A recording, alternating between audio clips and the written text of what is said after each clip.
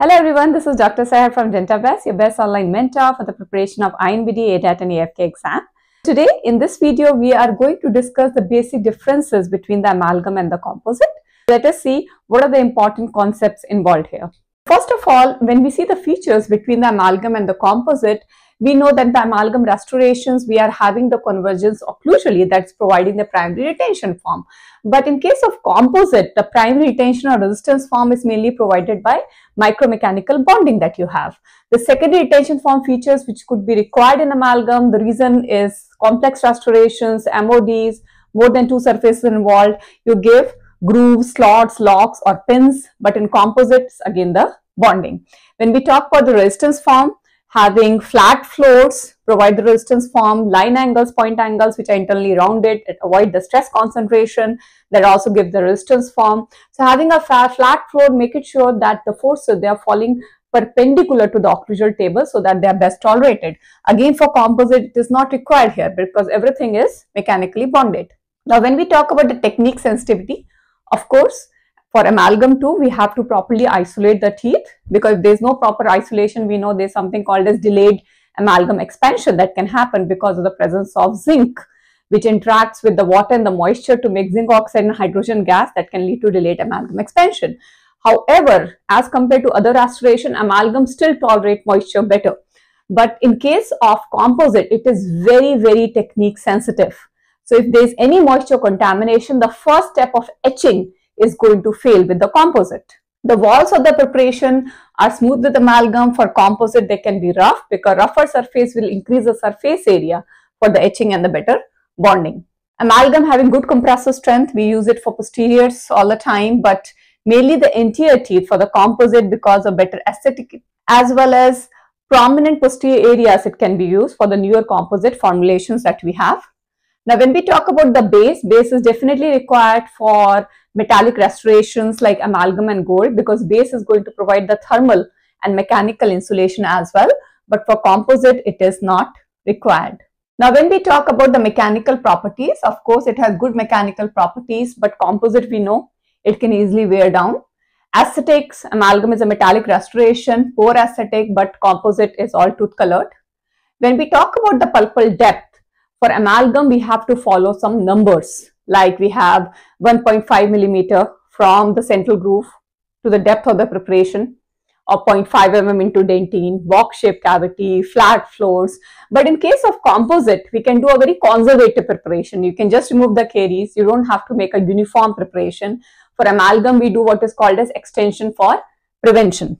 Now, when we talk about the age changes, we will see that we have more setting expansion in the amalgam with aging and with contraction, that is setting contraction or polymerization shrinkage that we see with composite. Lifespan, amalgam restoration are definitely longer lasting as compared to conservative, as compared to composite, and you have non-conservative to preparation amalgam, while the preparation in the composite is very conservative.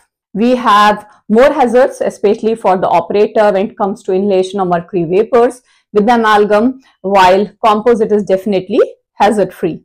Polishing time with amalgam, you take one full day, 24 hours, ask the patient to come back for the polishing, for the final amalgamation reaction to happen, while in case of composite, you can polish it immediately. Now, when we talk about the cavo surface margin, as we know for amalgam, we give what is called as a butt fit joint or 90 degree. And for composite, we are giving beveled margin, because beveling is going to expose more enamel rod and increase the surface area for better etching and better bonding. Self-sealing property is absent in composite, but with amalgam, we know with time, in 4 to 6 months of time, you will have corrosion products which are formed made up of tin sulfide. And these corrosion products are going to make amalgam a self-sealing restoration. Actually, the leakage, if it happens with amalgam, it happens more in the initial phase, but over a period of time, the leakage will decrease because of formation of corrosion products. Physical properties, of course, it has excellent compressive strength and very good wear resistance. As compared to amalgam, composite has weaker mechanical or physical properties. For amalgam, we use mainly in the posteriors because it is unaesthetic, class 2 and class 1, but composite, Of course, the newer formulations of composite we can use it for class 1, 2, 3, but more for conservative preparations on class 1, class 2. Then class 3, class 4, which are aesthetic areas, composite is very much preferred. Cavity size, extensive, but for composite, as we know, cavity size can be small. Toxicity with amalgam is higher due to presence of mercury vapors and also the staining potential of amalgam, like causing amalgam tattoo or amalgam blue. Blue is turning the tooth blue itself because of leaching of corrosion product. The same thing can form on tissues in the form of amalgam tattoo. But with composite, the toxicity or staining potential is absent. That is one of the advantage we have. Now, when we talk about the cost, of course, amalgam is much cheaper as compared to composite. Let us talk about the class 1 preparation is different in amalgam versus composite. First of all, we should try to see what are the similarities. Enamel must be supported with dentine to overcome the fracture. Of course, it has to be there. And all angles must be rounded, whether it is for amalgam or composite. We do rounding of internal line angle and point angle to prevent any stress concentration. Then the walls must be entirely. So if you look at the walls must be either parallel or it should be perpendicular to the long axis of the tooth to decrease the stress concentration. All the forces should fall perpendicular to the pulpal floor or they should be parallel to the long axis of the tooth. That is what is most important here. Then if we see the outline form for amalgam, we have to include all the pits and fissure and other areas which are suspicious or prone to caries.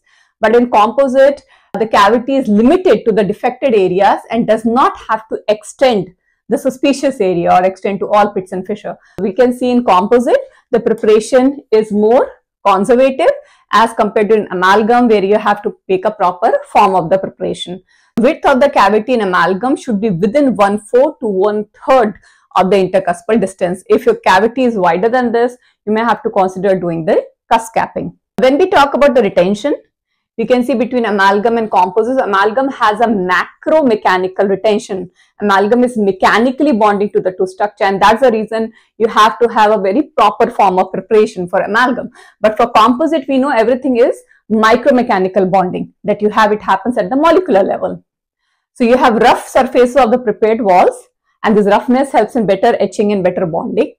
We have diverging mesial and distal walls, because diverging walls mesially and distally will help in preventing the undermining of the marginal ridges, which are strong part of the tooth structure. We have smoother prepared walls in amalgam. Now, retention is dependent upon the design of cavity, of course, for amalgam. So, we give the retention forms there. A dentinal retention groove or enamel bevel might be required in case of composite to enhance the retention form.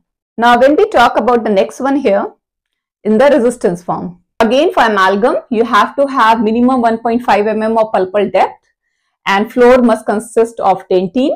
Your cavity should have a floor of dentine which is hard, which can be not flaked away. It should be free of any soft discolored dentine. And the axial wall, the vertical axial wall like you have in class 2 or class 5, it is 0.2 to 0.5 inside the DEJ. This is the depth of the axial wall. Now, if the caries extend deeper than the depth of 1.5 mm, which is the standard, only the caries area is excavated and a flat seat is established around to not affect the retention form. If your caries are deeper than this depth, you don't remove them in the initial phase of your tooth preparation. You come back to it later to remove any deeper caries in the final tooth preparation stage. The composite, we know we don't have to have a uniform pulpal depth, but usually it is between 1 to 2 mm. Axial wall also, you don't need to have any uniform depth there. It depends upon the extent of defect and you can stop short of the dentino-enamel junction if the caries process also stops before the dentine is reached. Now, when we talk about the resistance form, amalgam, as we're talking about, cavo-surface angle is 90 degree, right? Because amalgam is brittle. If you give less than 90 degree margins, it is going to break. 90 degree angle helps in giving the full support to the unsupported enamel rods so that all the enamel rods have a support of dentine. Occlusal cavo-surface bevel is contraindicated in case of amalgam. Yes, but you can giving bevel at the gingival seat, you're giving bevel at the axiopulpal line angle. But when we talk about composite, the cavo-surface angle is obtuse, greater than equal to 90 degree, or it is also called as well-rounded, that is the bevel. When you give the bevel, as I told you, it will expose more enamel rod and it will increase the surface area of the enamel to be etched to strengthen the micromechanical bond. Aesthetic blending of composite with the tooth structure is also helpful by creating the bevel.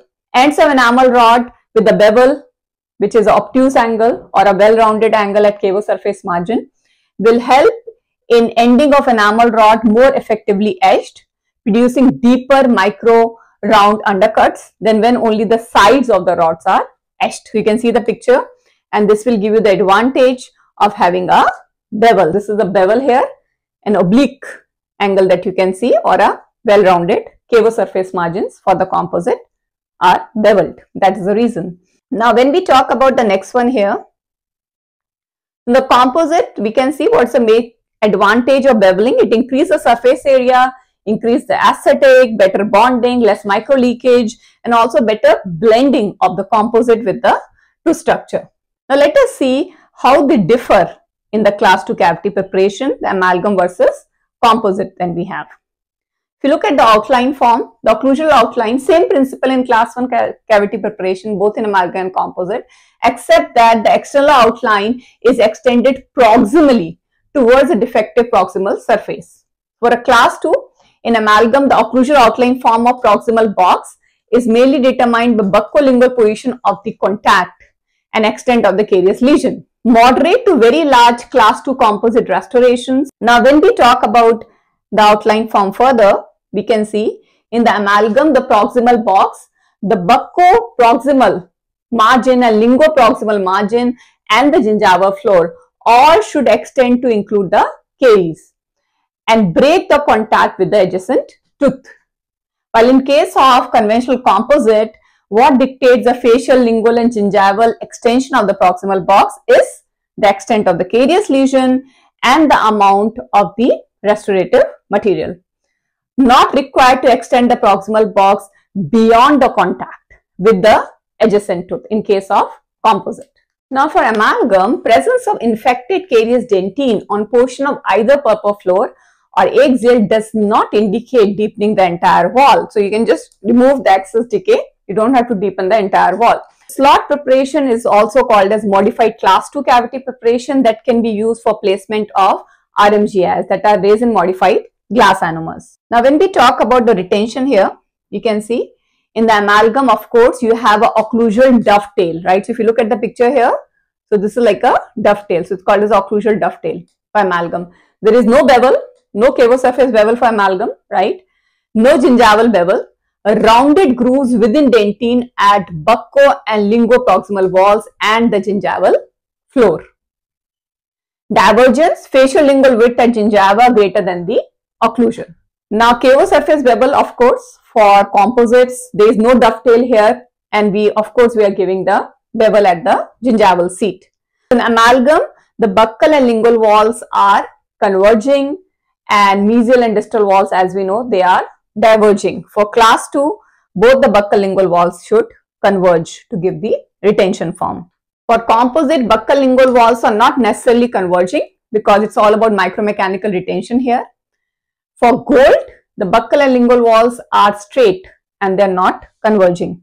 Now, if we see more points of comparison between amalgam and composite, we know amalgam has a good compressive strength. It is strong, durable and stands up to the biting force. And it can be placed in one visit for sure, least expensive, it has minimal to no shrinkage, it resists the leakage, better become a self-sealing restoration with time, and resistance to further decay is high. Frequency of repair and replacement in amalgam is usually lower. And amalgam, as we know, is resistant to moisture. It can be the only material that can be used in wet environment, especially important when treating small children where moisture control is difficult or special need patients. With composite, the advantages is definitely it is tooth colored, color and shading are matching to the existing tooth. Composite is relatively strong, providing good durability in small to mid-size restorations. It can withstand moderate chewing pressure.